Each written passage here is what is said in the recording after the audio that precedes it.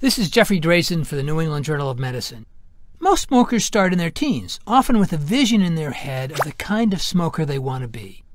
Within a decade or so of starting, however, many smokers are already thinking of quitting. But most people don't manage to quit until they're in their 40s. Cigarettes are highly addictive, so the process of quitting involves a lot of highs and lows. In fact, just the thought of quitting fills many people with dread.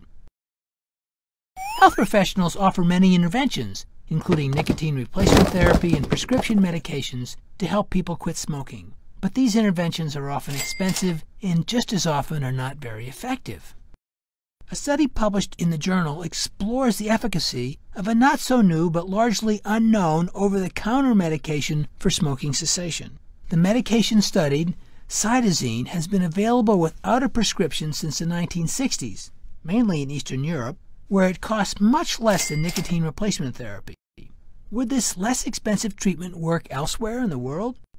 Adult smokers in New Zealand who are motivated to quit smoking called a national quit line and were recruited to join the study.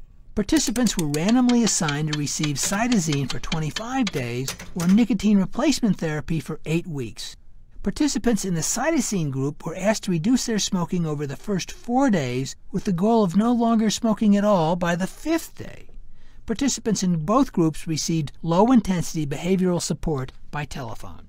Adverse events, which included nausea and vomiting and sleep disorders, were almost twice as common in the Cytisine group, but participants in the Cytisine group also reported fewer tobacco withdrawal symptoms, found smoking less rewarding, and were more likely to have reduced the number of cigarettes smoked per day. At 1 week, continuous abstinence from smoking was higher with Cytisine than with nicotine replacement therapy, and Cytisine continued to be more effective for continuous abstinence than nicotine replacement at 1 month, 2 months, and 6 months.